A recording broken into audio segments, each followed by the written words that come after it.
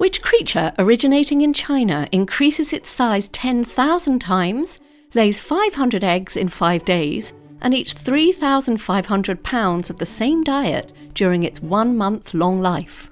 It is common knowledge that the production of silk originated in China and that silk is made from silkworms. But what many people don't realise is that a silkworm isn't actually a worm at all.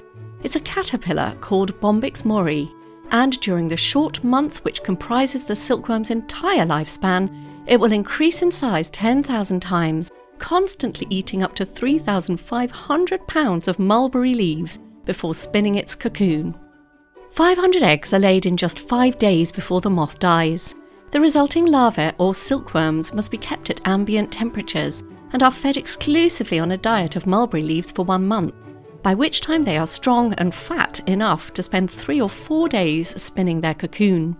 They can produce up to 15 metres of filament a minute, and it's the combination of their diet and the sticky liquid protein which they secrete that help them produce the luxurious and tightly constructed sheath. The single strand of silk that forms the cocoon is about 1 mile long. The silk-making process known as sericulture first began in Neolithic China 5,000 years ago. According to legend, the princess Xi Shi discovered that a cocoon could be unravelled to produce a thread when one dropped into her tea whilst she sat under a mulberry tree. The earliest existing example of this fine fabric comes from the city of Rongyang in Henan province and is a woven silk wrap for a child's body dating back to 3630 BC. In addition to clothing, silk in China was also utilised for a number of other applications, including writing material. Chinese paper makers developed new techniques for the creation of luxurious paper by combining silk with natural fibre to produce paper. During the Tang dynasty, the colour of silk clothing held great social importance and was a guide of social class. The art of sericulture remained solely within China until 552 AD, when the Byzantine Emperor Justinian sent 2 monks to China to find out the secret. On the promise of great rewards, they returned with their precious eggs hidden in their bamboo canes. Nowadays, the process of sericulture begins when the cocoons are baked in the oven to kill the silkworm, and then dipped in hot water to loosen the filaments before being carefully unwound, a labour-intensive process. Each cocoon produces an astonishing 900 metres of a single thread, and 5 to 8 of these threads are spun together to make the yarn, which is then pounded to make it softer.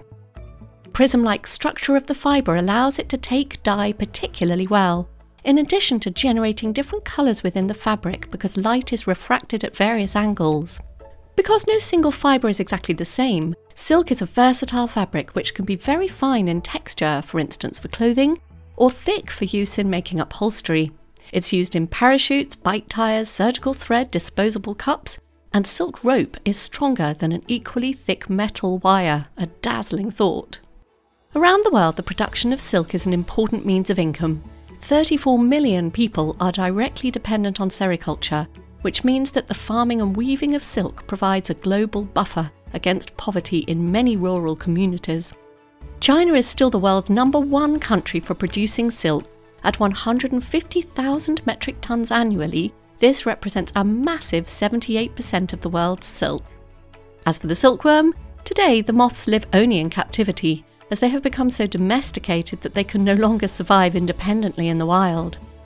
But as it takes 1,700 to 2,000 cocoons to make just one silk dress, there's no chance that this extraordinary and very hungry creature is ever going to become extinct. I'm Tasmin Little, violinist, recording artist and culture contributor for the China Current.